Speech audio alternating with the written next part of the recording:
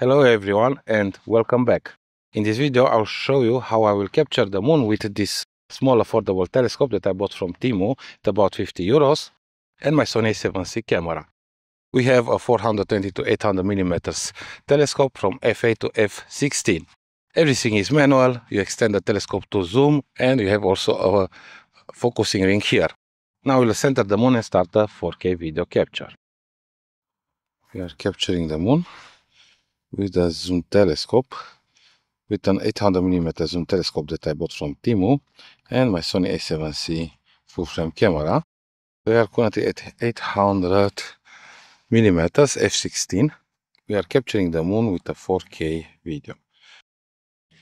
We finished capturing the moon in 4K and now we'll take also a short plan with the intervalometer from the camera of, let's say, 200 or 300 images that we can use after and stack them in dedicated stacking software.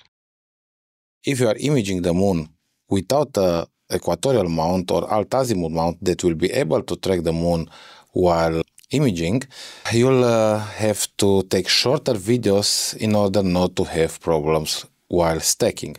In this test I set to gather more frames and I had a video about 3 minutes length. I did had issues when I tried to stack the video and artifacts. So in order to get the best results possible, I recommend you to take a shorter video, maybe like 1 minute, when you are capturing the moon without having a star tracker or a mount, with your telescope or a super telephoto lens. If you are using a mount, then you'll be able to take longer videos and don't have problem stacking. Now, let me show the images with artifacts that I had when I tried to stack the 3 minutes video.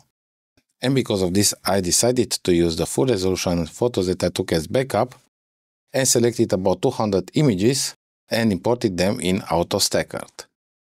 I decided to use here the full resolution images and selected 200 photos that I dropped here in the software called PIP. This is a free software that I do recommend you to download and use.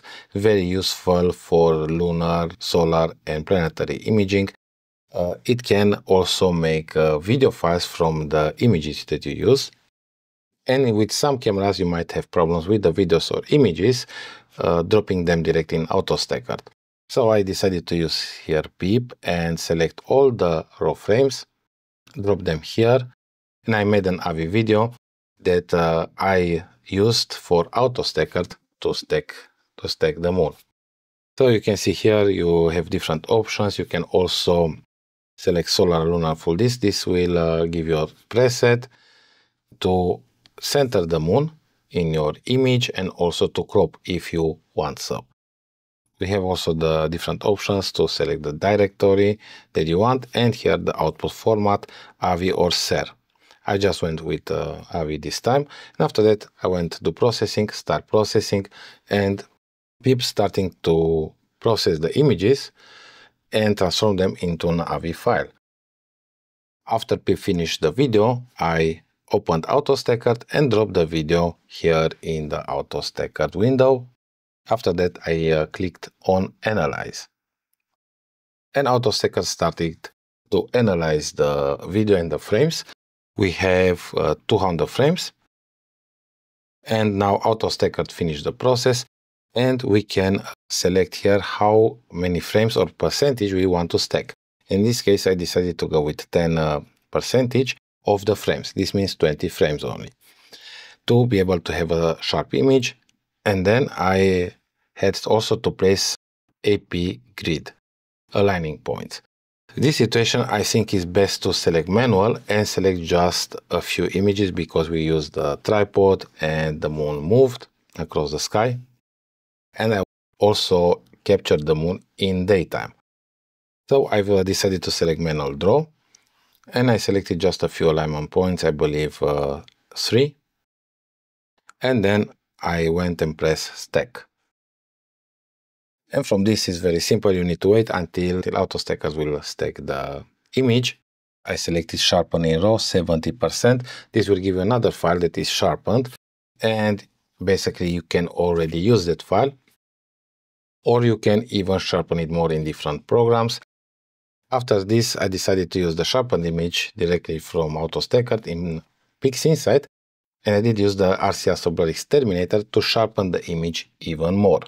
And let's see the results that I was able to obtain by using Blur Exterminator to be able to sharpen even better the moon by just one click. You can do this and sharpen the moon also in other programs like Photoshop, but having Blur Exterminator and PixInsight, I just decided to drop it here and look on the difference before and after. We can see it's a noticeable difference. And after using Blur Exterminator, I decided to go in Photoshop and do some final adjustments and sharpen it even more to get the best results possible from the data that I was able to collect. Let's see now the results in PixInsight. Here we have the stack image of the moon captured with the zoom telescope in daytime. And look at these details. Let's zoom in and check a little bit. Look, Copernicus crater, Sinus Iridum. Even if we just use a tripod and only 200 images, and we stacked only 20 images, we were still able to get a very nice result of the moon. After this, I processed the image more in Photoshop, and we had this result. Now I processed the image a little bit more, and from the blue sky I managed to get a dark background, and I managed also to increase the contrast. And we can see here an improvement. The craters and the lunar features are more visible, and we have an improved contrast and sharpness on the craters. Look how much detail we have in just a 20 image stack. Now I do want to show you a comparison with the moon that I captured later on the Star Adventure 2i, and where I use also a 2x Barlow, and I captured also Mars in the same frame. However, here I cropped it so we'll be able to compare the moons. You can check also that video out on my channel. I photographed the moon with 3 different telescopes. Now let's compare the moon captured in daytime on a tripod with the moon captured later at night using an equatorial mount and a 2x Barlow lens. We'll also go image and select synchronize, and here we'll select the image that we want to synchronize. Okay. And now we can zoom in both images in the same time, like this. And here on the right we have the moon captured with the Star Adventure 2i later on at night, and on the left we have the moon captured in daytime. And I could sharpen a little bit more also the image with the 2x Barlow, like this one. You can see this is more sharpened than the one in the right. However, we can definitely see better contrast, and if I would sharpen this image more, it will reveal more details than the left one.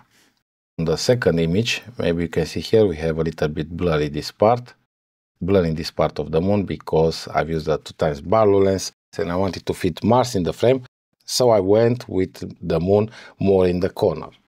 If I would have just centered the moon, this would not have happened, and we would have the same sharpness across the frame.